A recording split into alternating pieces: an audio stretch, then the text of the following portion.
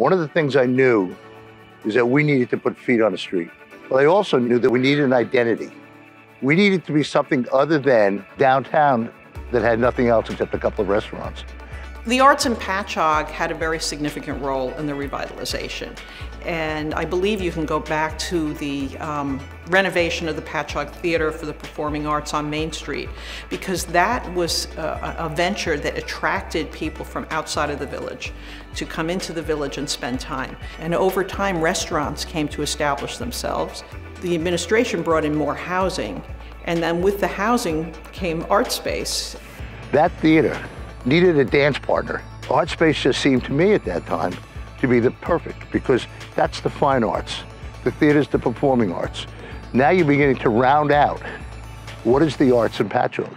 Refer to Paul Pontieri, our mayor, who is very aware that the arts in Patchogue have three different legs.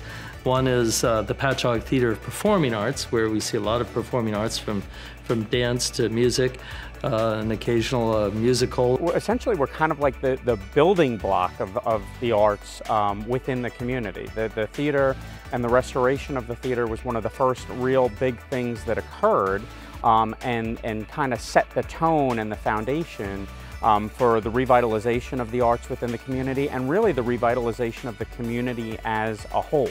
And then there's the Patchogue Arts Council, where we see gallery shows and painters, sculptors.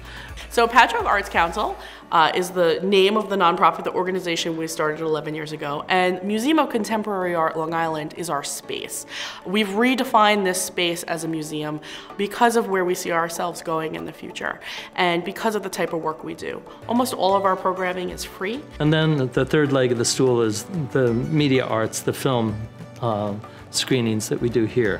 We have been in this location for about 7 years now, and we are a not-for-profit cinema arts center. That means that as an art house cinema, we are distinctly different than multiplexes, because we run independent films, foreign films, documentary films, and quality mainstream films. You're going to be seeing those films that get Golden Globe Awards and Oscar nominations and Oscars. We also have animation classes, documentary film production classes, and film editing classes. For every dollar you put into art, you get $4 back.